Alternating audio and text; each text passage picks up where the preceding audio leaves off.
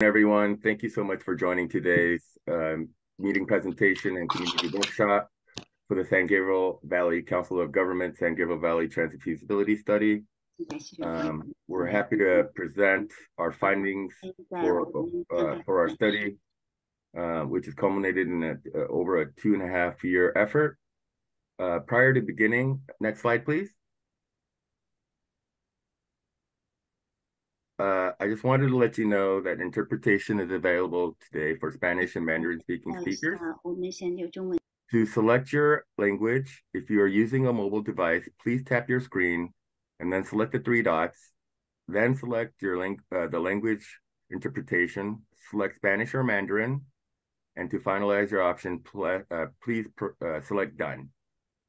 If you're using a computer, you will see a globe icon at the bottom of your screen. Please click the globe and then select Spanish or Mandarin, and then you're done and you should be good to go. So thank you so much. And I'll allow our Spanish interpreter and our Mandarin interpreter to interpret what I just said in English. Thank you, Roy. Hola a todos, bienvenidos. Tenemos interpretación en español disponible. Para seleccionar su idioma, si está usando un dispositivo móvil, por favor, toque su pantalla, seleccione los 3 puntos, seleccione el idioma de interpretación español, seleccione silenciar el audio original y para finalizar su opción, por favor, seleccione finalizando. Y si está usando una computadora, puede apretar el botón de globo ubicado en la parte inferior de su pantalla. Por favor, haga clic en el globo terráqueo, seleccione español, luego seleccione silenciar el audio original y listo. Gracias. Ahora la intérprete de mandarín va a estar proveyendo las instrucciones.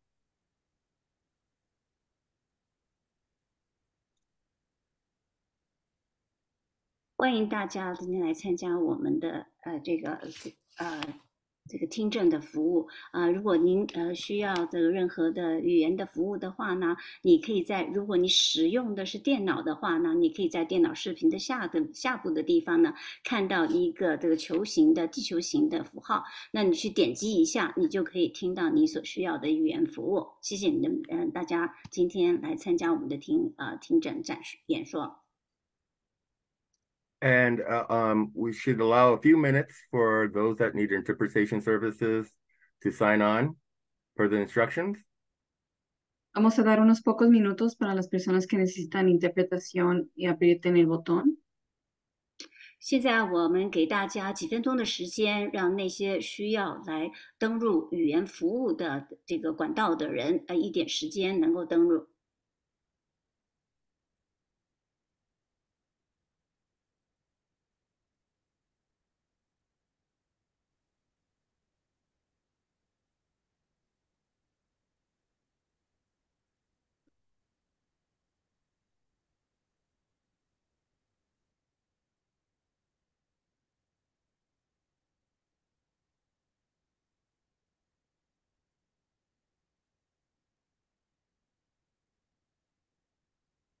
Okay, next slide, please.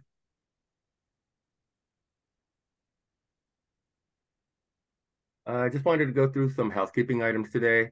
Today's meeting is being recorded. All attendees' videos are off and mics are muted.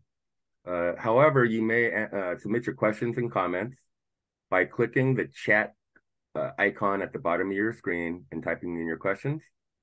And last but not least, this presentation will be recorded and provided on the SGV Council of Government website by Friday, December 1st. Next slide. Again, thank you so much for attending today's meeting. My name is Roy Choi, and I'm the Manager of Transportation with the San Gabriel Valley Council of Governments. I'm happy to present our findings and our recommendations from our last 2.5 years of effort to derive transit alternative enhancements that would replace the missed opportunities from the Gold Line extension that will not be extended through to the eastern portion of the San Gabriel Valley. So I just wanted to let you know that we started this study process over 2.5 years ago. This wouldn't have been possible today to be here studying these efforts and going through this study effort to identify alternatives that would benefit the residents in the San Gabriel Valley region. If it weren't for the assistance of Supervisor District 1 to Supervisor Hilda Solis, who helped provide dedicated funding for the project, and without Metro's assistance and as being a partner for the project to help assist and fund the project as well. So we're very grateful for those that helped to get us here. I also would be remiss to not acknowledge our consultant staff team led by Kimberly Horn. Later on in the presentation, I will be handing off the technical portion of the presentation to Brent Ogden, our project manager from Kimberly Horn. And then we will have, I believe, Ricky Choi from the San Gabriel Valley Council of Governments, who is the Director of Government and Community Relations, who will be providing a summary of the outreach efforts. This 2.5-year effort has culminated into a final vision plan. So we wanted to let you guys know how we got to providing the final recommendations that will be included in the final report. We have accompanying engineering drawings that help to verify that what we're proposing is indeed feasible. And we wanted to also go through a quick summary of our outreach efforts. This has been, like I said earlier, it has been a very collaborative effort between all the stakeholders, including our residents, our riders, our stakeholders and general stakeholders, including city staff and local city officials. So we believe we derived a set of improvements that would enhance transit in the subregion. So with that, I wanted to hand it off the presentation to Brent Ogden, our technical consultant. Thank you, Roy. This is the study schedule. The top row of boxes there was what was conducted during phase 1, which was a 21-22 effort.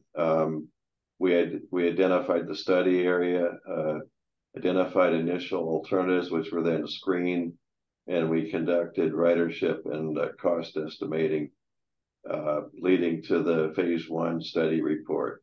In phase 2, we've been working on advancing the conceptual design of those alternatives by developing examples for how they could be applied to various street sections within the San Gabriel Valley along the designated BRT routes that are in the vision plan. We refined those alternatives. We married them up with some conceptual design studies of urban design opportunities at the stations, and updated the vision plan. So that's what I'm here to present today. Next slide, please. This is the study area map. At the time the study was started, it was still the L line, serving both the foothill portion, and then the east side gold line. Of course, now that's the foothills, now the A line, and it's blue, and the east side is still gold, but it's the E line now. So at all the other maps, you'll see those new delineations. The key thing here is that the study area is focused along the SR60 corridor, so that, primarily between 10 and 60 is where we're looking for new services. We did consider the entire valley, and so that there are services which extend into the blue zone for connectivity purposes to provide mobility options in all directions. Next slide, please. We took a quick look at the rail mode, and it was very quickly determined that the 600 million plus that Metro has committed to construction is not adequate to do a rail type solution in the valley that would go enough distance to really be effective. So we then turned to rubber tired modes. Next slide, please. These are different ways of doing the rubber tired service. On the left, you'll see rapid bus or BRT. The Wilshire Rapid started out in mixed flow, but it did have transit priority, and it had widely spaced stops, which increased its efficiency. And then subsequently, a bus lane was added, and that increased the speed of service considerably, and that made it a true BRT service. The two in the middle are other BRT examples. Those are center running. The Pulse is the East Coast SBX. You can see out in San Bernardino. And on the far right are BRT type services or express bus services that are running in dedicated rights of way. That's, again, those are probably too costly for us to provide. We're really focusing more on something like the Wilshire BRT type of solution, where it's running on street. Next slide, please. Just to sort of capture all the features of BRT, it has bus lanes at various locations. So we'll be looking at new zero-emission buses, transit priority at the signals, long service span all day long, spaced out stops, which helps the speed improve, and then frequent service all day long, and then new stations with bus arrival times provided at the station. So that's the true BRT service. We started out with 15 initial concepts, basically looking at every possible way of extending out of either the existing Atlantic Station terminus for the rail or out of Union Station. So the east-west ones are shown in orange and the north-south ones are shown in green. These 15 were screened down using analysis of ridership and input from stakeholders, and also looking at the study goals and metrics. And they were screened down to 7. That's on the next slide.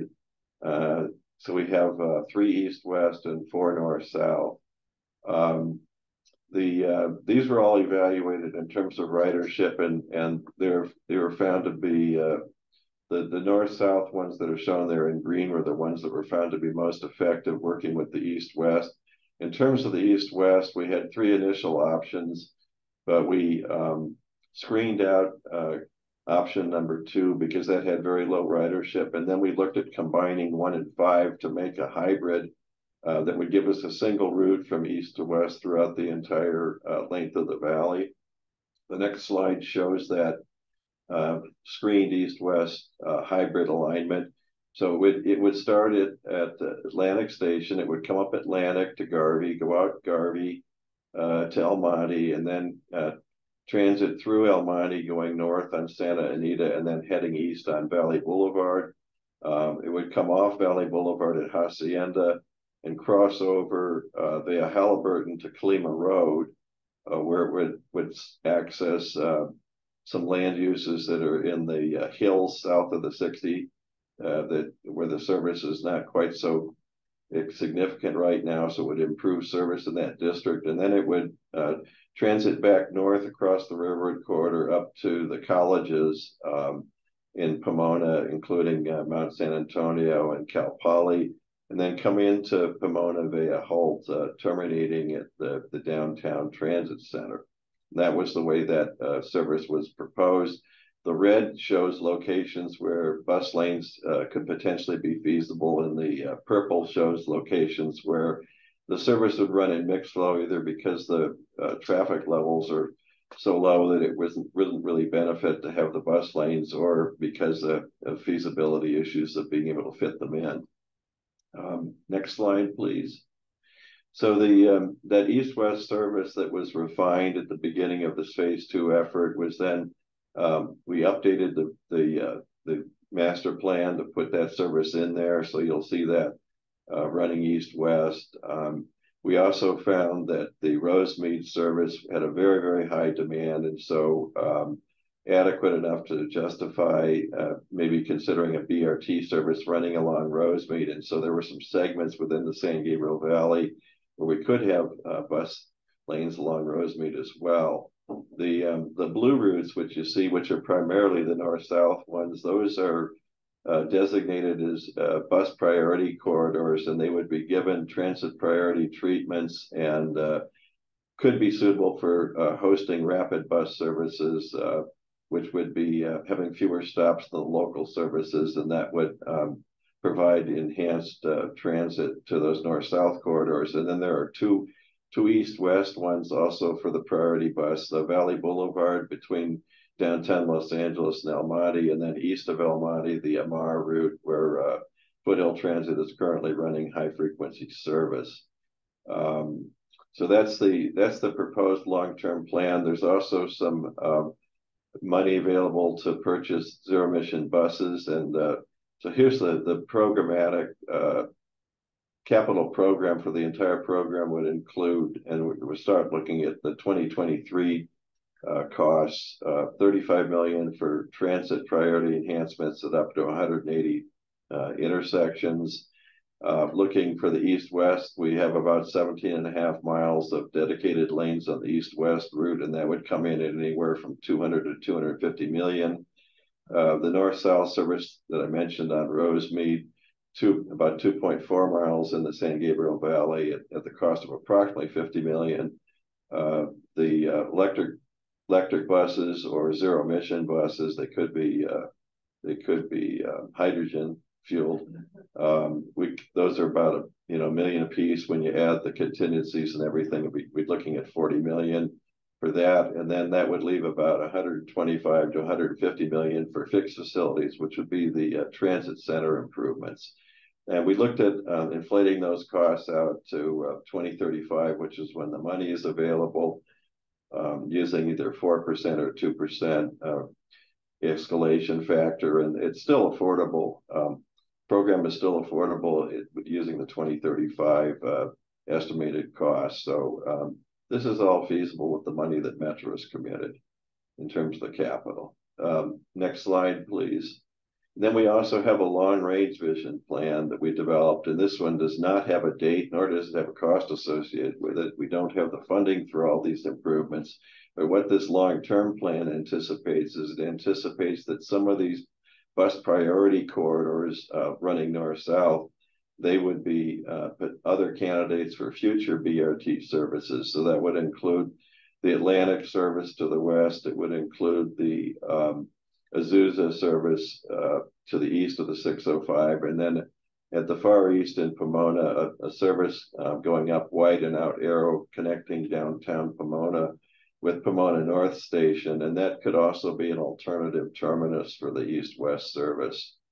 So there's quite a lot in this long-term plan. The one other thing that's in here is also consideration for possible rail service along the Alhambra subdivision of the Union Pacific Railroad. That's that black railroad line that runs generally in the middle of the study area, east-west. It would have a stop in downtown Pomona, and we might be able to put some infill stops on that line at other places in between downtown Los Angeles and Pomona. That's a very long-term proposition. It would require agreement with the railroad. Next slide, please. Implementation of this vision plan. Of course, there's a lot of steps to implement all these services.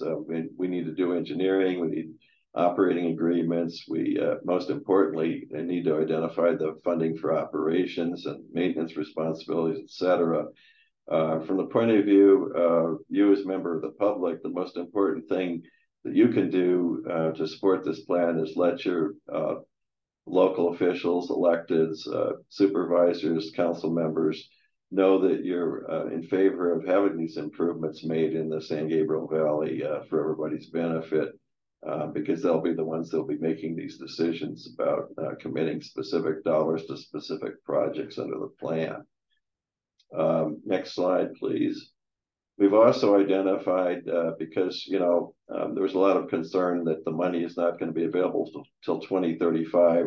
So if there's something that can be done in the near term. So we've identified 6 opportunities for what we're calling jumpstart projects. These would be low cost, done with maybe just some diamonds applied to the existing lanes and some signs indicating bus lane operations, maybe just peak hour bus lanes. And there are various segments where we could do this. And so we've identified 6 potential locations, and we are in the discussions with the cities that are in these 6 different project areas to see if they're interested in partnering with the COG to do a demonstration project. We're hoping to be able to get some money from some of the improvements that will be made to support the Olympics. Next slide, please.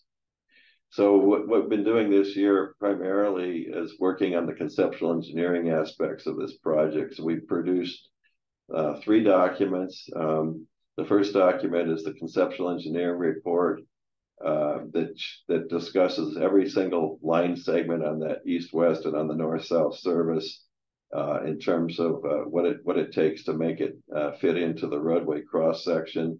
We have a companion urban design report that talks about opportunities for urban design integration at the station locations. And then we have a third document, which is concept plans, and these are sample plans of how to actually stripe the existing roadways to accommodate these proposed bus lanes. Next slide, please. So this is really what we're talking about when we talk about bus lanes. There's a side running prototype and there's a curb running prototype. Side running prototype, typically the outside travel lane is converted to bus only. This is a very easy conversion in terms of the capital cost because it typically primarily involves restriping, although there might be some pavement rehabilitation associated with it. And then, of course, the station construction. Side running plays well with bike lanes, as you can see. There are 2 examples that we give there in the renderings on the right. The top right is in the city of El Monte, and that's on Garvey Avenue looking east into the intersection of Santa Anita, which is behind there. And then the bottom right view is Rosemead Boulevard, and that's a northbound bus approaching at Rush Street Station, just north of Rush Street, where the Arco is there. Next slide, please, is the curb running prototype. Now, the curb running prototype is a little bit trickier in terms of how it operates. The bus lane would be operating along the curb, so it would displace parking. If it's parking there now, if it's essential to maintain the parking, the bus can be operated with the bus lane peak hour only, and that allows the parking to remain. There are going to be some interferences in the curb lane due to loading activities and UPS trucks, mail trucks, Amazon, whoever. But generally speaking, the bus, if it encounters an obstacle in the lane, it can weave around it and just drive past it and get back into the lane. The really big benefit from the lane occurs at the intersection where the bus, being in its own lane, can proceed immediately without having to wait for other traffic. And the other thing about the curb running is that right turns are then made from the bus lane at every intersection. So vehicles are allowed to migrate across the bus lane into driveways or make right turns, etc. So it's a fairly flexible solution. It does not play well with a bike lane. If you have a bike lane, you can combine it with the bus lane, but then you really need to make the lane wider for safety purposes. And we do have one segment where we have an example of a combined bus and bike lane in El Monte in our engineering studies. Next slide, please. Then we also have mixed flow. As I mentioned, there's some segments where bus lanes are not warranted or were they infeasible. Downtown El Monte on Valley Boulevard, that's a view there in the upper left looking towards Tyler, between Tyler and Center Street. And we envision the possibility of using trailblazers at this location painted onto the sidewalk and in the crosswalks to sort of give guide signs to people transiting between the bus and the rail that's there. And there's actually three destinations right at the stop here. One is, of course, the BRT service, which would be on Valley Boulevard. And then off to the side, up Center Street, is both the Metrolink station on one side, and on the other side of the road in there is the El Monte trolley. So there's really 3 different principal services that are all available at that stop. And by having these trailblazers, people could follow these pavement markings and not get lost transferring between these services at that location. The other example for maybe using trailblazers is in the upper right. That's Colima Road. Colima Road, we found it feasible to convert the outside lane once it's widened to 6 lanes continuously. The outside lane could potentially be a bus lane. And again, at the Puente Hills Mall, trailblazers could be applied to guide people onto the mall per se, Foothill Transit is currently, operating a transit center along the curb face at the mall itself. Next slide. And then again, another little peek at the engineering product. So as I mentioned, the conceptual engineering report, it has these, what we call these pane maps that are sort of showing just window panes looking at different portions of the service and whether the bus lane, what the extents would be of the bus lane versus just mixed flow or transit priority segments. We have cross sections for every typical cross section of all these streets. And then there's a rendering there again of that's curb running on Atlantic Boulevard at Cesar Chavez. That would be the stop for ELAC, the East Los Angeles Community College, and that would be an extra large station would be put at that point because it's a high ridership location. Next slide. These are the maps that are in the engineering report showing where bus lanes are feasible from left to right, going up Atlantic, out Garvey, down Valley, across on Colima, and then coming back into Pomona along Holt. Next, please. And then there's also the Rosemead service. So, the Rosemead service would, in order to really be feasible, would need to be operated in conjunction with Gateway City's participation, which would then potentially deliver bus lanes within Pico Rivera and other jurisdictions to the south. Within the San Gabriel Valley, the two extents that could be provided with bus lanes would be in the city of Rosemead, just north of the 10, and then in the city of South El Monte, just south of the 10. That pretty much concludes my presentation. Look forward to answering any questions you might have.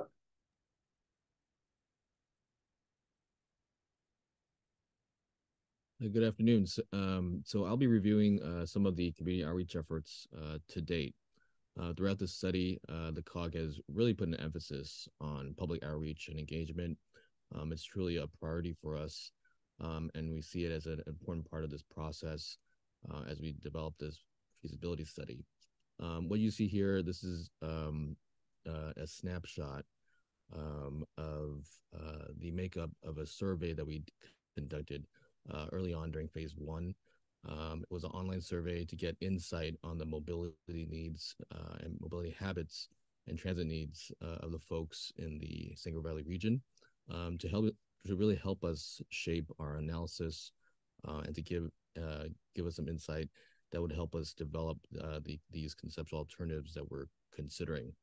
We received over 400 responses during a 2-month period, and this is just a snapshot, as I mentioned, of the respondents. And I'll be going over some of the feedback that we received. And I just want to highlight that through the survey, we did find that of the respondents, 15% didn't mention that they did not have access to a car. 20% typically use public transit, and 30% said that they took transit at least once a week. Next slide, please.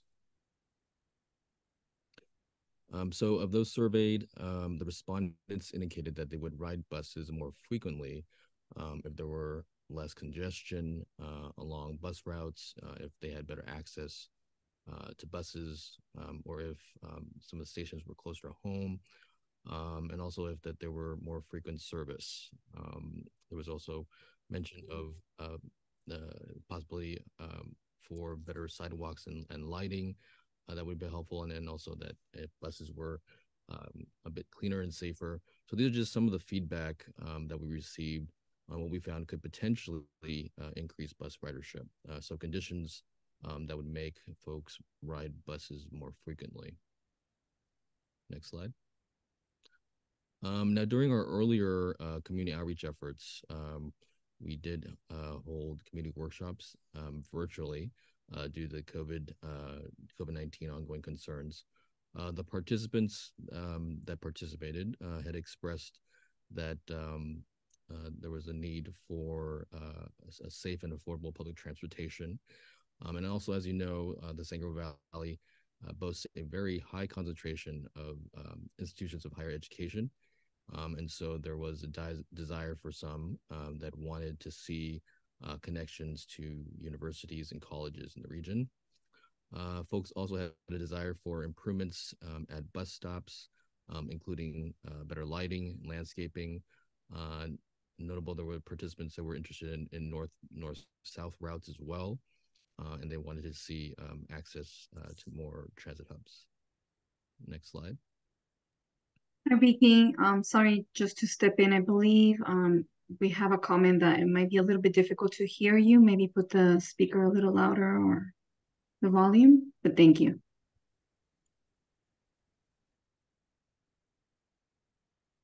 How's this? Can you hear me okay? Yep, I believe that sounds louder. Thank you. In terms of specific improvements that residents wanted to be implemented, they include service improvements that were really focused on low-income communities and areas with low car availability, first last mile connections with transit and bicycle-friendly infrastructure. They wanted new passenger service, and as Brent mentioned, along the UPR Alhambra subdivision, with potentially stations in the San Gabriel Valley, faster bus operations with more frequent service, additional transit hubs, bus lanes, direct connections, as I mentioned earlier, to institutions of higher education such as Cal CLA, ELAC, Mount SAC, and Cal Poly Pomona. Next slide. So during phase 2 of the study, we sought out to really build upon the outreach that we did during phase 1 and continue the comprehensive outreach and community engagement efforts. After the COVID-19 restrictions were lifted and it was safe and we felt that we were at a better place in terms of living with COVID, we pivoted and really started getting out there in the community on the ground and interacting directly with the residents, stakeholders, and transit users. We conducted a series of outreach activities, including hosting a number of pop-ups at various community events throughout the San Gabriel Valley, and also at a number of transit centers in the area to really gather input and solicit feedback from residents and key stakeholders to ensure that the needs of the diverse communities of the San Gabriel Valley are taken into account. So what you see here is really just a list of events that we've tabled at this past year throughout the region, including at events at a number of cities and unincorporated communities along the corridor, and in areas where we're considering the concepts, as well as at the Cal Poly Pomona and at the El Monte, Pomona, and Mount SAC transit centers. Next slide, please. So at these community pop-up events, residents told us that they would like to see more transit service, of course, additional transit hubs, faster bus operations, more frequent service, and as I mentioned, direct connections to APU Citrus and Azusa Metro rail stations, and there was a desire to see a stop at Amar Road. And then also, of course, service improvements that centered in low-income communities and areas of low car availability. Next slide. Just really quickly, some additional outreach activities that we had conducted include forming a technical advisory committee that was made up of city representatives along the corridor and other stakeholders, including County Public Works, County Regional Planning, Caltrans, transit agencies such as Metro, Metrolink, Foothill Transit, and others. They met a couple of times throughout this 2-year process. And the committee really has been instrumental in helping us review and refine our conceptual alternatives.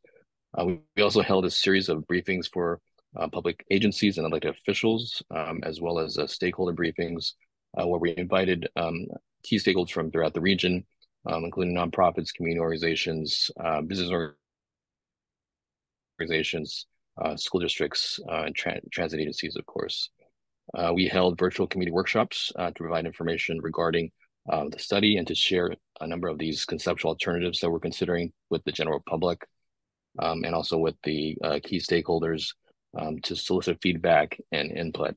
And then we just held an in-person community workshop last night at the Hacienda Heights Community Center. Next slide, please. I also just wanted to mention briefly, and really quickly, that we have a study website, webpage on the COGS website dedicated to the transit study, with additional information and an opportunity for the public to really obtain more information about the study in multiple languages. We have information provided in English, Spanish, and Chinese. There's interactive maps available as well if you'd like to view them. And also, provide any input or comment or feedback that you may have. We're finalizing the study as was mentioned, but we're still continuing to take public comments through the end of the year. So we encourage you to participate and submit any comments that you may have by December 31st. And I think that's really basically it. As you can see, we've really had a very comprehensive public outreach and engagement effort during this process. And it's really focused on really connecting communities to opportunities, improving mobility, and making transit more accessible to all in the region. So with that, that's just a brief overview of our outreach efforts thus far. Let me now turn it over to our Manager of Transportation, Roy Choi, to talk about next steps. Thank you, Ricky. So we believe that our study efforts have met the goals, which included examining near-term and long-term mobility options that would replace the loss of rail services due to the inability to extend the former Gold Line, now the E line, further into the San Gabriel Valley. We have provided services that provides all-day rapid transit service via rubber tire that addresses service during the peak periods and all day. We believe that our proposed recommendations addresses the unmet mobility needs within the San Gabriel Valley, and that we have provided accessible transit service for the communities within the SGV.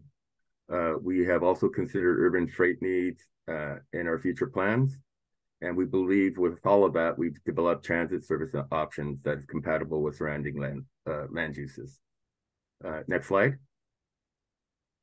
As previously mentioned, we had looked at all of the different modal options that we could use to basically capture some of these transportation enhancement benefits for the future. We have identified bus rapid transit, rubber tired service. We believe that this is what with the funds that have been programmed for the project in 2035. We believe that this will provide faster service up to 25% travel time savings. We will provide more frequent service. Basically, we will increase headways and service frequencies between 10 to 15 minutes. We will have a longer span of service, basically means we will operate longer into the evenings and possibly early in the mornings to provide a longer period of service that users can use our bus rapid transit services. We believe that with the dedicated lanes through portions of the recommended corridor alignments, that we can provide more reliability with service. And with the new transit station upgrades, we envision incorporating real-time arrival signs that you might see at the metro, subway, and light rail system at their stations. So you will see hopefully a lessened anxiety regarding when the next bus would arrive at your stop. And by providing these options, I'm not sure if many of you are in attendance are aware, but the state has recently changed the ability for transportation planners and managers in the state to add additional capacity to our lanes of highways and streets and freeways. So we will unfortunately no longer be building ourselves out of congestion by adding additional lane capacity in our transportation network. So we are basically forced to better manage our existing resources and to work with our communities to basically increase capacity within our existing network by adding opportunities for other transit modes, including bus and pedestrians and bicycling. And as Brent had mentioned earlier, we believe that in line with the global climate change issues that we're all trying to address, by 2035, we will have zero emission electric buses that we would be procuring for the services. So we're happy to present it to you guys the last 2.5 years of work with all of the parties involved. I also wanted to give a special shout out because I just noticed that we have some attendees from Supervisor District 1, from Supervisor Hilda Solis's office. We have in attendance today the Transportation Deputy Karina Macias. And I also wanted to give a quick shout out to Marissa Saw, who's been a partner with us during the duration of the study from Metro. And then we have Public Affairs Officer Tito Corona. So I wanted to thank you all for your assistance and for your partnership over the last 2.5 years to get us here to this date. So I wanted to express my gratitude to the team and to all of the people who have dedicated the lunch hour today to spend your lunchtime with us to give us an opportunity to present our recommendations as we're finalizing the study efforts by the end of December. As Ricky had noticed, as Ricky had mentioned previously, we are expecting to roll up the study and finalize our efforts by the end of December. But that doesn't mean that you cannot submit your comments. We actually encourage you to submit your comments that you may have. We have, I see 14 questions. If we don't answer some of the comments and some of the questions that you might have within this meeting, you may be able to contact me directly as Manager of Transportation at Roy, R-O-Y, Choi, C-H-O-I, at sgvcog.org. And, last but not least, we would appreciate your support for our study. If you would like, we can always use your assistance. If you would contact your local elected officials and let them know that you support the study and the findings and the recommendations included in our efforts. So with that, next slide, please. I'd like to open up the floor to Q&A. If you have additional questions, please do submit them now. If you would allow me to, I'm going to read off the 16 questions that we have so far. I know at the beginning of this discussion, we had Brent and study team. We had a question from Stephen Scarzillo. I believe he is with the Southern California News Group, who had requested study materials, and I had directed him to look at our COG website. Also to you, Steve, and to the rest of our attendees today, there are a few remaining documents that we have yet to upload onto the COG website. We expect to do that by the end of this week. So by early next week, if you were to visit our COG's website at www.sgvcog.org/transit/study, you will find the documents and additional information regarding the study efforts, and our documents are included on the COG website. And so again, if you will check our website early next week, all of our documents should be up there for your review. With that, I'm going to proceed into the questions. So Brent, there was a question here that asked about why this SR60 route was not feasible for BRT. This area has limited high-speed transit options. There is great need in this area, which is clogged by traffic along the 60 corridor, and air quality is terrible. So I think, we do have an SR60 parallel BRT service. That's the east-west hybrid. The question may have been referring to the light rail project along SR60, and that was deemed infeasible because of cost, environmental obstacles, and physical constraints with the available right-of-way. I mean, I do recall that we did have a previous option along the 60 for BRT, and I believe, and please correct me if I'm incorrect, I believe we had screened that out because it's, you have limited options to place stations along the freeway. So, and to access those stations along the center of the freeway would have been a little bit problematic. So I believe we had an impact on ridership, and some of the ridership numbers didn't look as great as. Yeah, no, the one that we did have a concept that was using various portions of the 60, but it was very low ridership because of the remote station locations. Yeah, and for the audience member that asked this question today, that was one of the similar reasons why the light rail extension was deemed not feasible further into the east portion of the San Gabriel Valley, in addition to the environmental impacts and the costs associated with that extension. So we do know that ridership was a function of that determination from Metro staff.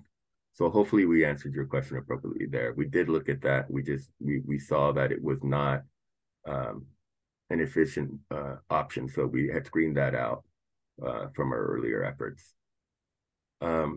Second question, could other travel lane width be narrowed to allow for bike lanes? The answer is yes. And our cross sections in some cases assume that other lanes would be narrowed to accommodate both bike lanes and bus lanes. Yes, and as I previously noted, if any of the attendees would like those further details, we do have a conceptual engineering report that shows how we can utilize the existing curb-to-curb width of the existing streets without taking sidewalks or reducing sidewalk widths. And you will see that we have accommodated bicycle lanes for a good majority of the proposed alignments. Next question. Did I hear you say there's no longer a plan to extend the A line to Claremont and possibly beyond to Upland? I don't know if we made any comment about that. I mean, the A lane is supposed to be built through to Pomona North by 2035. Beyond that, it would involve the participation of San Bernardino County. So I don't know if Metro can provide an answer to that. I think there might, if I can jump in prior to Metro, yeah. I think there might have been a confusion here. So, previous to the redesignation of the Gold Line, Foothill Gold Line, and just the Gold Line, Metro had recently gone through an effort to rebrand the nomenclatures and naming of the lines. So the Foothill Gold Line along the north portion of our San Gabriel Valley subregion is the A line. The E line is along south of the 60 freeway, and that's the option, and that's the alignment that will no longer be extended further east. So I hope that clarifies your question. And if Metro, if you guys wanted to add on any clarification, if I misspoke, please do so. But I think that's what you were asking for. Yeah, hi, Tito Corona, Metro Community Relations Manager, San Gabriel Valley Representative. No, you are correct about the alignment on the 60 no longer being considered, and now it's going through the gateway cities, the extension of the E line, eventually ending in Whittier. But back to the question of the A line, which is what runs on the foothills section right now. As Brett was saying, right now the construction is currently going underway to extend the A line to Pomona North. And from what I recall, the schedule has it being completed in 2025.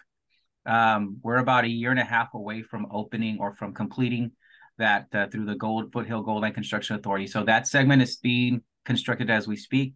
And there are still plans from the Construction Authority and through the San Gabriel Valley COG to complete the initial scope, which was to build this all the way to Montclair. So the cities of Claremont and Montclair are still not fully funded, but they're going through all the efforts to try to find the funding to finish those last two cities. So hopefully that could be accomplished within the next year or so they can continue on with the construction of the A line to Montclair. So, but I did want to clarify again, it's 2025 when we anticipate the completion of the construction for the A line, currently from Glendora to Pomona North. Thank you.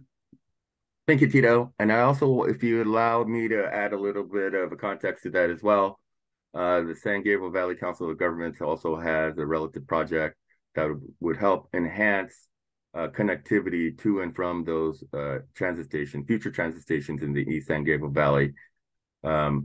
Please excuse me for the long title, but the title of the project is called the East San Gabriel Valley Sustainable Multimodal Improvement Project, or what we've been calling SMIP, SMIP for short. So the COG is leading an effort with 7 partner cities in the Eastern San Gabriel Valley sub-region, to basically that includes the cities of Azusa, Claremont, Covina, Glendora, Laverne, Pomona, and San Dimas.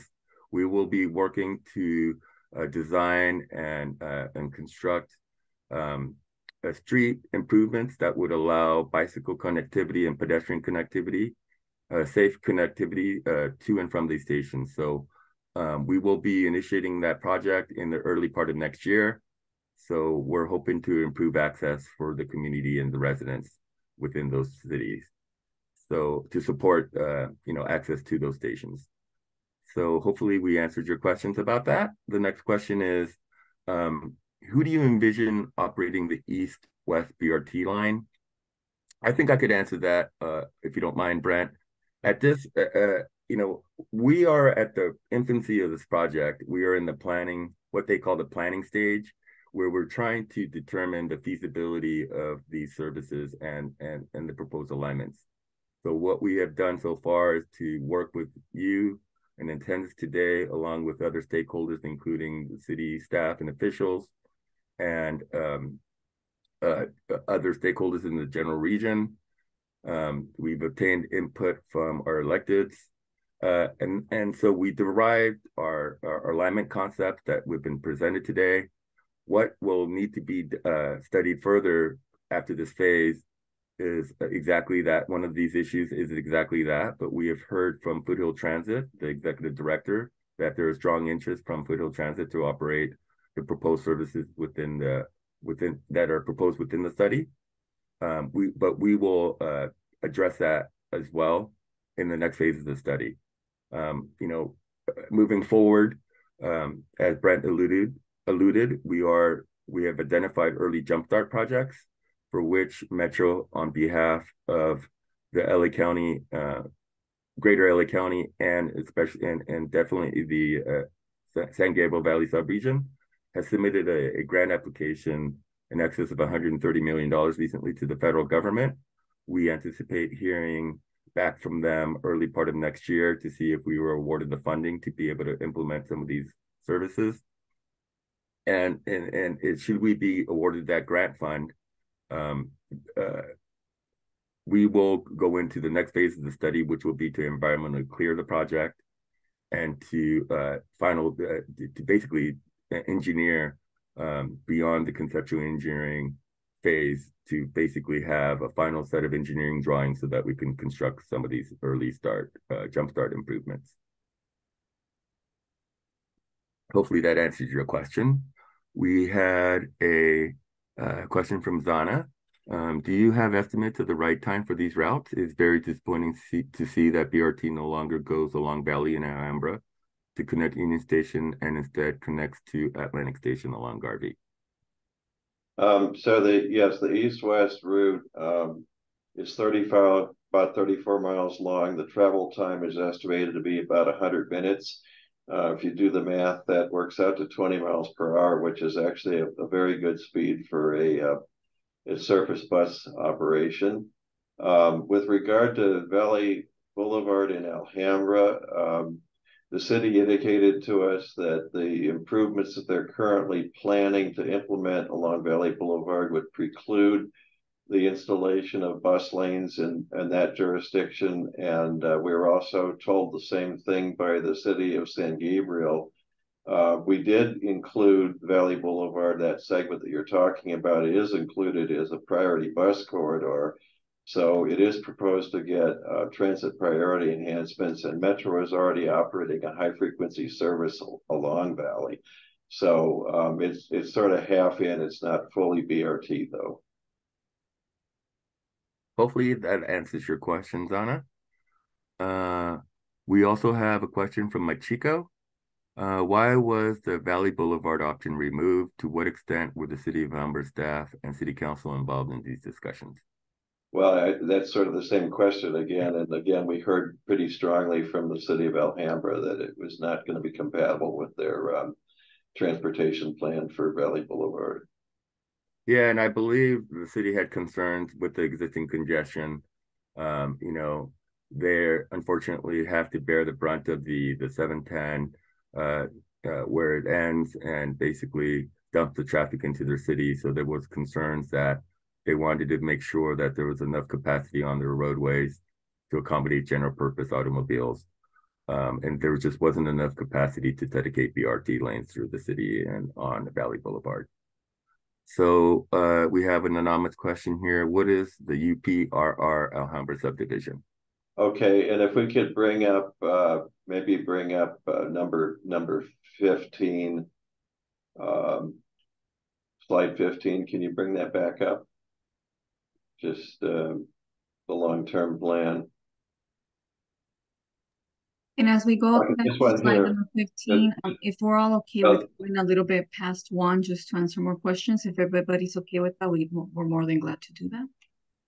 So the Alhambra subdivision is the line that's delineated in black that starts at Union Station area and it goes through El Monte. And if you're, you know, in Alhambra, it's in the trench in Alhambra along Mission. And then east of El Monte, it's paralleling Valley Boulevard. It's immediately to the south of Valley Boulevard, just east of El Monte, but then it crosses over at Hacienda. Valley Boulevard crosses over, so then the Alhambra subdivision is on the right-hand side as you're going east and south of the Valley Boulevard. It basically parallels Valley Boulevard pretty closely.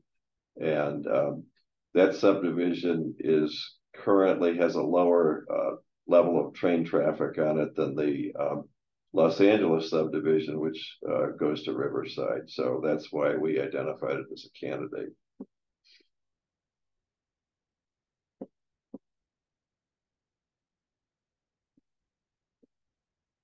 Now, you want to read the next question, Roy?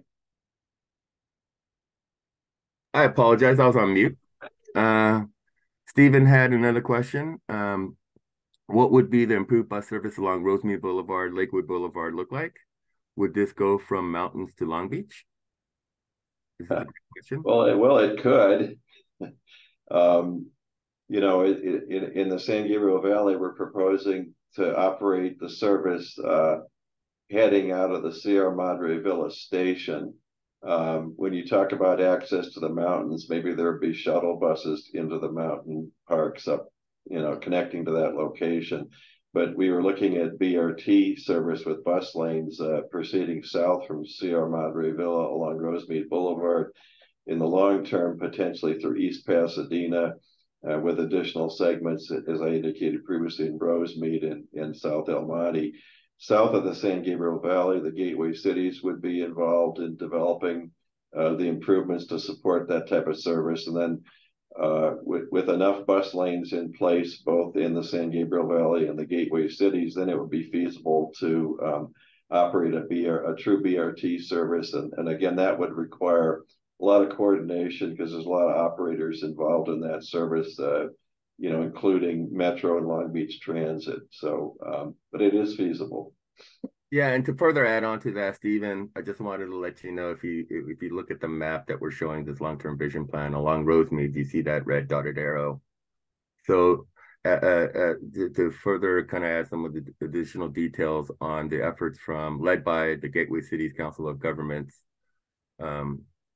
they are going through a similar planning effort right now because they do have a plan on their books to have an ultimate corridor, a vision for a BRT corridor that spans from the southern boundary of the San Gabriel Valley all the way through Long Beach. So you must be aware of these plans already. So unfortunately, however, the $635.5 million that would be made available by 2035 per our midterm plan is only specifically to be used within our San Gabriel Valley to benefit our residents. So we are working in concert with them to share our information and share our results to see where they could pick up from the border of our two subregions, and for them to take on that effort to realize that connection south of SGV subregion down to Long Beach.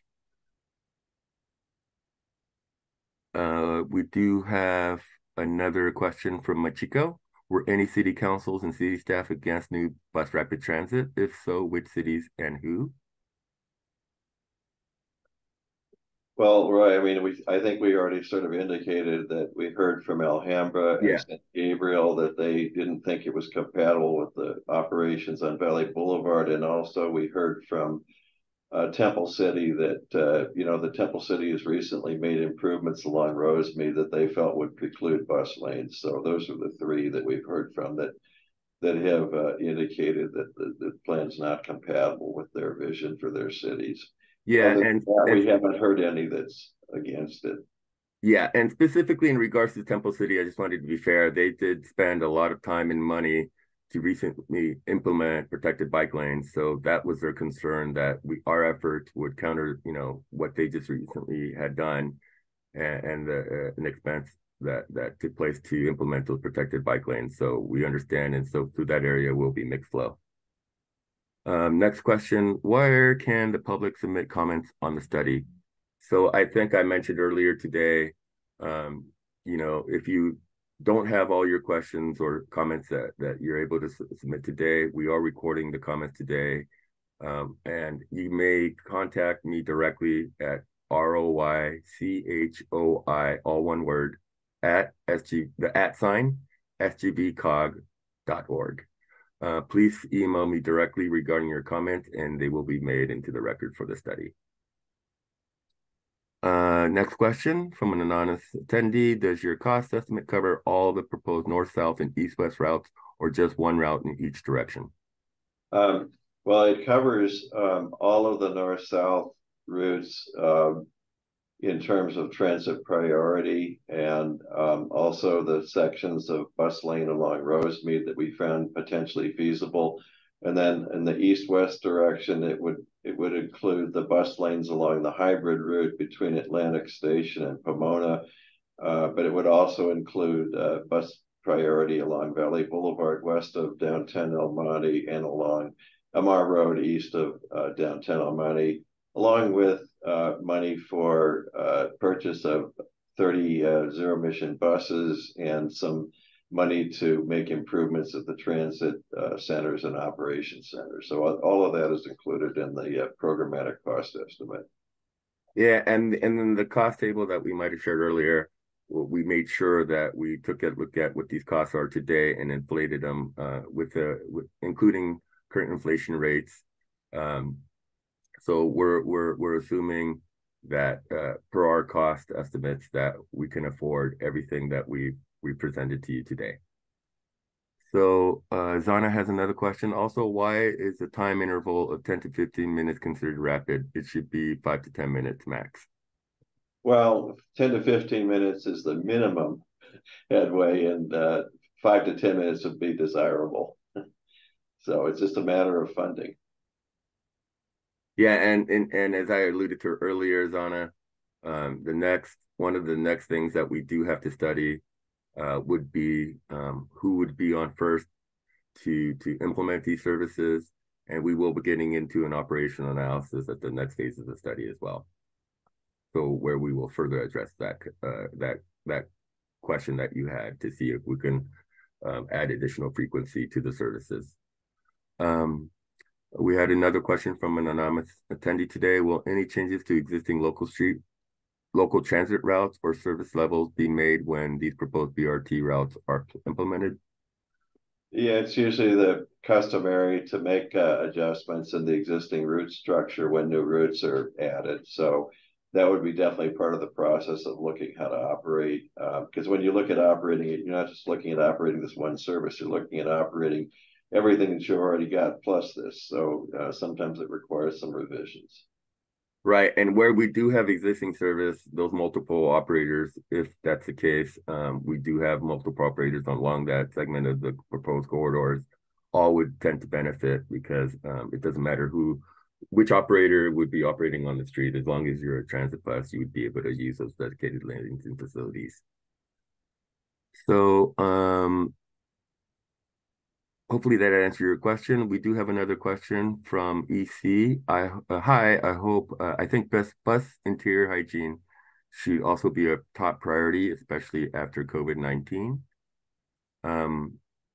Perhaps Metro staff, Tito, did you want to answer this? I know in addition to hygiene and security, Metro has been working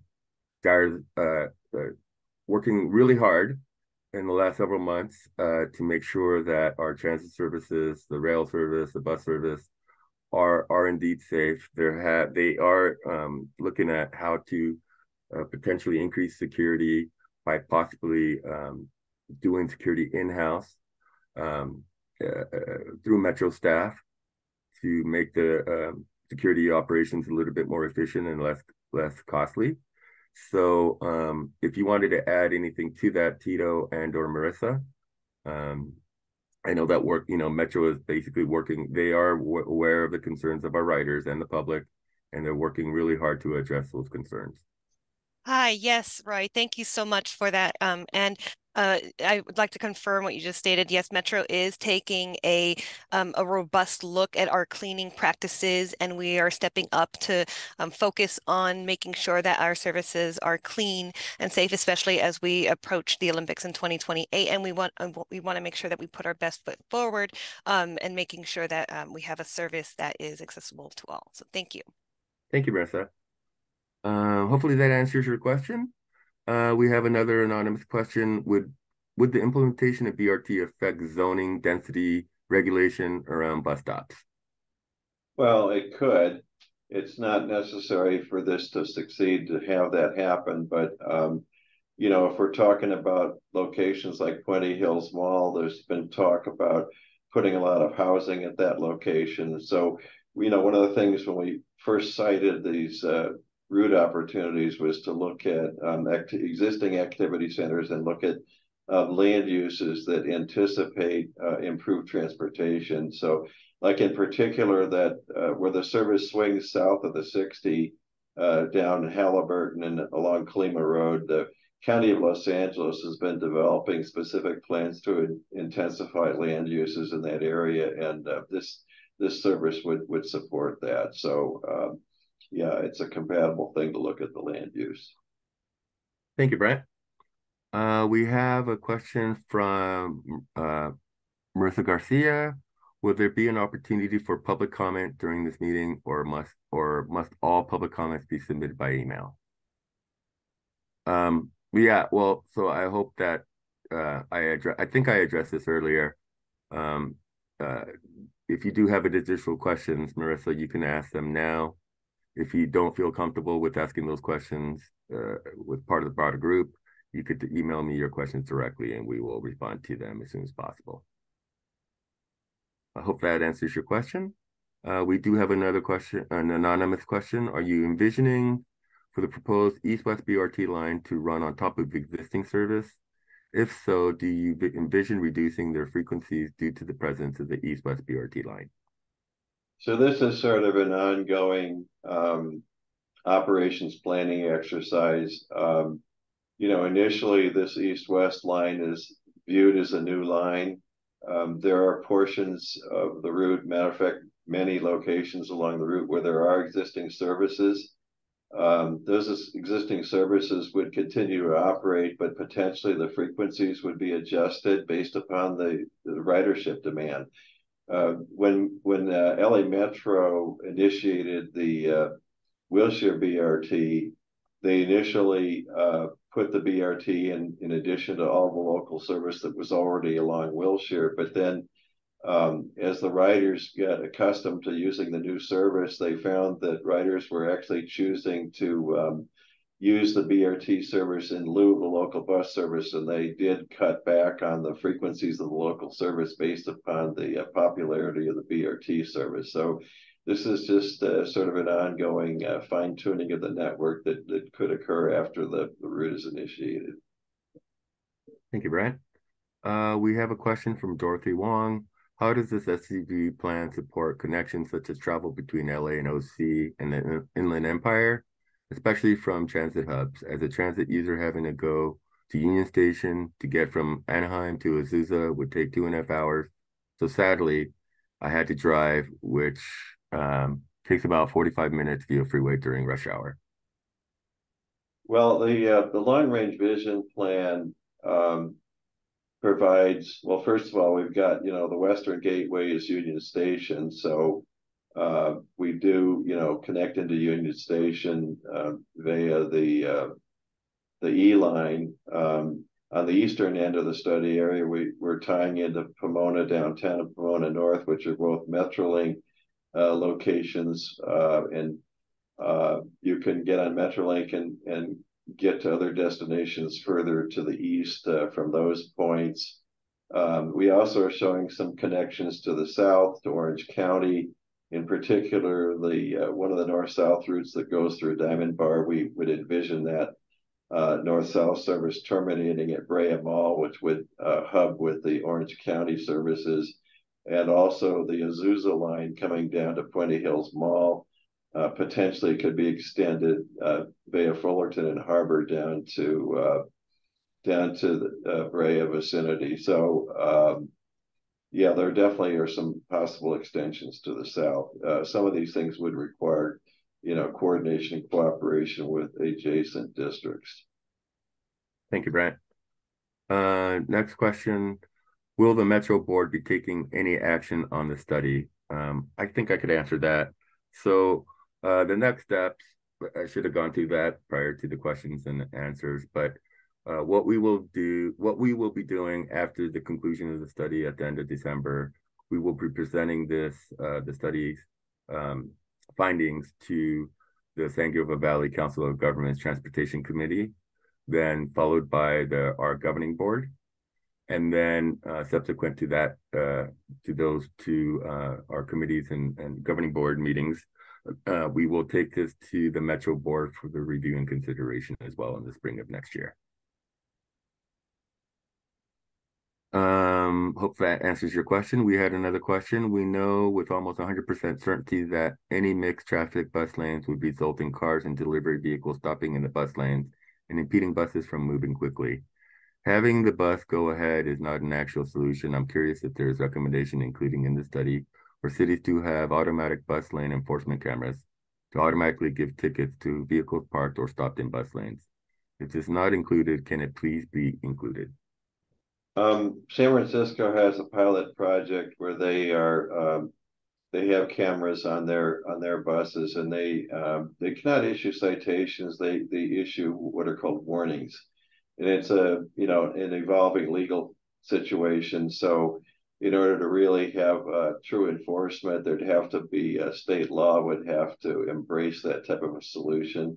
But the technology is there, and it's being used on a trial basis. And the keeping the lanes clear is sort of a combination of using the red paint, which actually Muni also found out that painting the entire lane red was more beneficial than just painting it just at the intersections.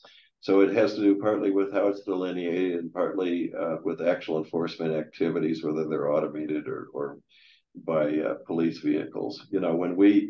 When the Wilshire BRT was commissioned, there was a huge enforcement effort to get that off the ground, and hundreds of vehicles were towed away by the parking control, and the sheriff was actually monitoring that lane and issuing moving citations for moving vehicles that were violating those lanes. So all these things are part of sustaining these bus lanes. Hope that answers your question. We had another question, follow up on BRT and density. If BRT can affect density regulations, at what stage would this take place? Would jumpstart projects involving bus lane implementation impact density regulations? Well, I mean, in addition to the BRT, I think what's really driving our density regulations is the state of California. All the cities in the state are required to accommodate low-income housing if they would like to proceed with receiving state and federal funding for their housing needs. So I know my previous position was with the city of Burbank for the last 12 years, prior to my position here with the city of Burbank. So it's not an option anymore. And, the cities can no longer ditch and hide meet their housing obligations. So we do have statewide mandates in place that require updates to the housing element in each of the city's general plans to identify how they will address accommodating those additional housing needs that they're forced to basically provide by the state of California. So in addition to that, I mean, do you have any other additional response to how BRT can effectuate density regulations and by when, Brent? I think that's more of a long-term proposition as far as the density regulations. There are existing state mandates that actually allow for some higher density improvement along transit corridors that are already in place, and BRT would actually result in the creation of a transit corridor that could leverage off of existing density provisions from the state of California. I don't think, as far as the Jumpstart projects, those are meant to be temporary trial projects that could be made permanent if they're successful, and I don't think there'd be any land use changes associated with them.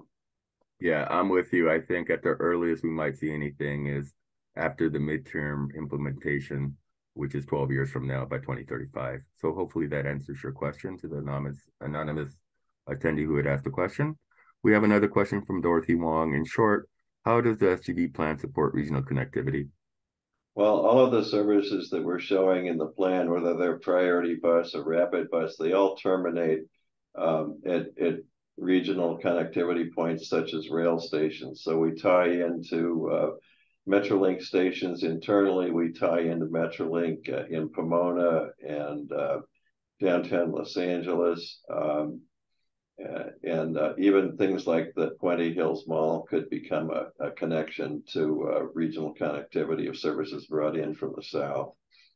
We also have 2 connections to the new transit center at Mount San Antonio College. We're working in concert with, we've noted that we will have a stop at the future transit station that Cal Poly Pomona is working to place and locate within their college facility.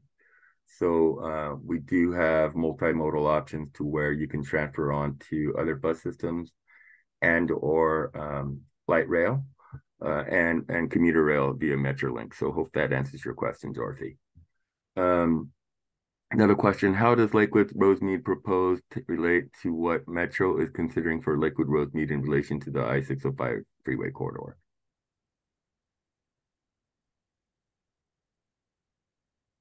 Well, we've been working with gateway cities. We've had some meetings with Pico Rivera to look at extending the Rosemead down in through Pico Rivera, and it definitely is feasible to that point. And Gateway Cities is in the process of looking further at Lakewood and Rosemead to the south. I think that would be the, I don't know if there's anybody else who can give a more up-to-date answer on what's going on with the gateway cities, but we've been coordinating with them as we went forward. Is there any additional context, Marissa or Tito, if you're still on, could provide to that question? No, unfortunately, but what I can do is relay that question over to Tito to provide clarification. And so if we have your contact information, or if you wanted to just reach out to Roy, then we'll be happy to coordinate a response. So thank you for that, Marissa. To the anonymous attendee who had inquired about this question, if you would like some further details or response to your question in detail, please do email me at roychoi@sgvcog.org. Sorry about that. We have another question from Machiko. What improvements are the city of Alhambra and San Gabriel planning for Valley Boulevard? They're planning improvements to add supplemental lanes to try to reduce the levels of congestion, particularly in that segment between, near Fremont. And then we have, hopefully that answered your question, Machiko. We have another question from an anonymous attendee. When can we expect this new BRT service to be operational? Well, Roy, do you want to take that? Yeah, so as we showed you the tiered plan with the long range vision plan. Again, I just wanted to clarify that is like a wish list. Should we be able to tap the skies and the clouds and just make it rain money? We've addressed our long-term regional transit needs, and we just basically identify projects that would enhance that connectivity, via intercity and interregional connectivity to the greater part of Los Angeles, like the previous question that we received regarding the connection to Union Station. So we would facilitate that by using the Union Pacific Railroad subdivision. So, but that is an unfunded plan. When we spoke of the midterm plan, that is actually the plan that's realized, that is being funded through the $636 million, which is programmed to 2035. So that is the earliest that you will see the full network be constructed and provided to the residents and transit users in the SGV. However, like I said earlier, we are trying to work to identify funding. We submitted a grant application in excess of $130 million that supports Metro's regional effort in support of the 2028 Olympics in Los Angeles. I'm not sure if the attendees are aware, but there is a plan that addresses the mobility needs for the attendees of the Olympic Games in 2028. And this plan that was recently developed by Metro, called the 2028 Mobility Concept Plan, calls for a zero-car Olympics. And what that means is that none of the venues for the Olympics will have parking for automobiles. So unfortunately, all spectators that plan to attend the future Olympic Games will only be able to access those venues and the games via transit. So as you may be aware, that's a huge task ahead of us, and Metro developed a plan that is currently unfunded. So we are all working hard to identify funding to help realize and implement the projects included in the Metro's Mobility Concept Plan for 28 Olympics. So hopefully that answers your question. So should we get funding through this grant application that was submitted to the federal government in the last several months, we should be getting wind of whether or not Metro will be receiving those the $130 million in grant funds that was requested by sometime in spring of next year. So should we be awarded those funds, we would have to go through the exercise of the operational analysis to figure out who's going to maintain and operate the services. We'd have to go through the next phase to basically go through the environmental documentation and clearance. So we would have to make sure that the project is we don't anticipate any problems. There is a current exemption for BRT or bus rapid transit. So it would be we think it would be a fairly streamlined process for environmental, and then we would have to go through the final design process as well. So I mean, I think that the earliest we could probably go through that is within all of that would be prior to the 28 Olympics. So and again, it would be subject to funding availability as well. Hope that answers your question. The next question, can you show the slide with the 2035 projects? Yeah, back it up 2 slides. It's 2 slides before the one that's currently being shown. Yeah, there it is. Yeah, what you see there, the north-south alignments in blue, and then you see this hybrid concept of major east, basically the east-west alignment shown, originating out of the Atlantic Station in red, across up along Garvey, down to Valley, to Hacienda, Halliburton, Colima, Grand, Temple, Valley, and then ultimately terminating at the Pomona North Metrolink station. So hope that clarifies and answers your question. Also, to the anonymous attendee, we will be uploading the PowerPoint presentation by December 1st. So please check our website early next week, and you may be able to download all of the deliverables and the documents that have been prepared for the study to date. Next question. Why is the Ramona-Badillo corridor excluded? I believe there was a BRT study for this corridor about 10 to 15 years ago. Well, at the beginning of the study, the focus was really looking at the SR60 corridor, and that really is outside of the primary study area. So there's a lot of service along I-10, and you've also got Metrolink, and you've got the A line light rail up there. So those are some of the reasons why there wasn't a look at that area. Yeah, and again, to kind of further what Brent had just clarified, the funding was specifically provided to the San Gabriel Valley COG to look at how we can replace the services lost due to the extension along the light rail extension along the 60 freeway.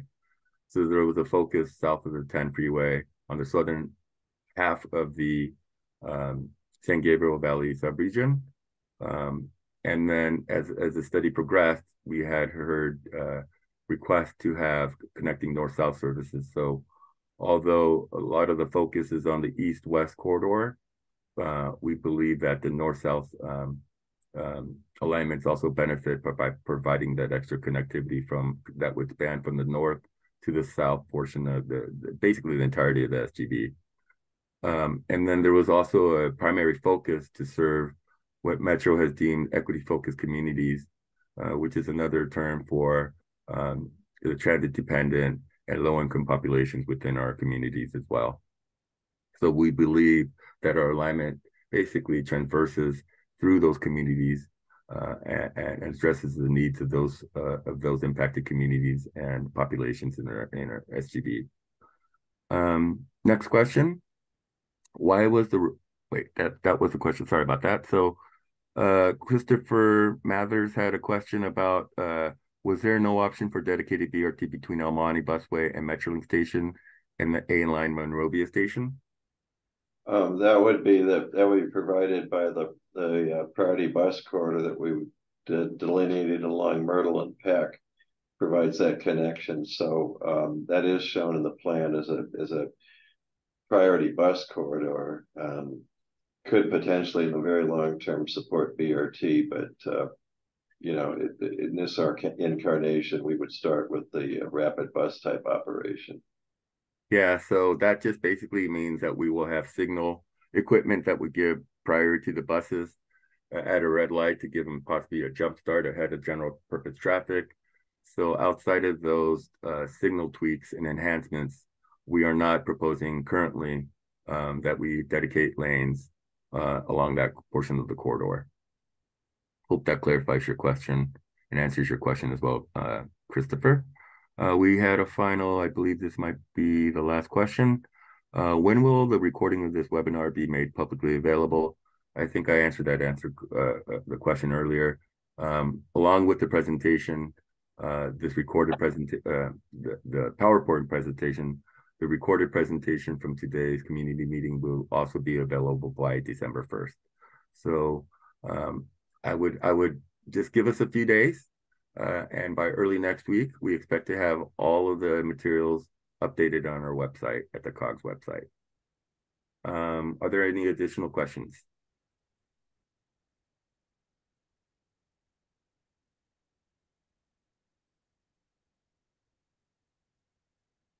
Okay, I don't see any additional questions, and I know we're 35 minutes over. So for all those attendees today that have attended the presentation and then stayed along, a little longer to field the questions and answers with our consultants and the COG study team, I sincerely appreciate your time.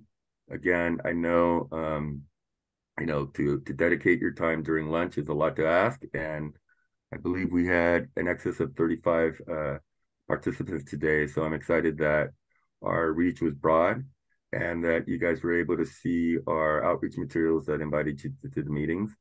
And again, we encourage you to stay involved through the duration of the study. Should there be the next step that Metro directs at the spring of next year, and if we get funding for the early jumpstart projects, We will continue our community engagement process with you guys. This is just the beginning of the study. As we had indicated earlier, the current $635.5 million to $636 million is currently programmed. What that means is that is made available by 2035. So there's a lot of work ahead. We are doing our darndest here internally with the study team, between Metro, the COG, and Supervisorial District 1 to identify any and all available funding that we can use now as soon as possible to accelerate these improvements ahead of 2035. I know that, when we had basically a meeting yesterday at the Hacienda Heights Community and Recreational Center. It was an in-person meeting in the evening, and we had a representative from Supervisorial District 1 note that this was not acceptable to Supervisor Hilda Solis's office, that, the horizon in the period of time, the gap between, now and when we could actually use the funding of 12 years was not acceptable. So this is why we're working really hard to make sure that, if there are any available funds that we could tap into, that we will definitely work to apply for those grant funds to accelerate these improvements to the best of our ability. So again, I just wanted to thank everyone involved. I wanted to thank our stakeholders, Supervisor of District 1, Metro.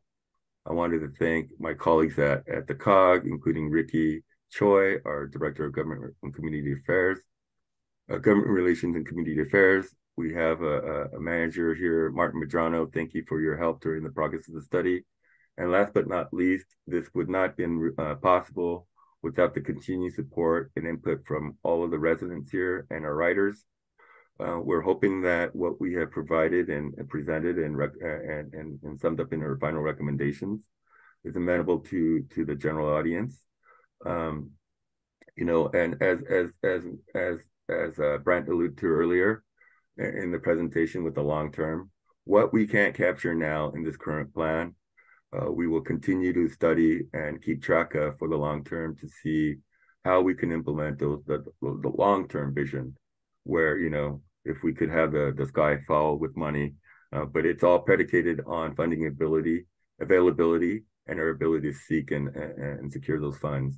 And that is one of the roles of the San Gabriel Valley and how we work amongst as a conduit between the residents and the cities here, and between our grantors and our transit agencies and our elected officials. So we're here to serve, and I'm proud to serve you guys. And so with that, if there are no other questions, please feel free to, again, contact me via email with any additional comments or questions during the duration of the study for another month.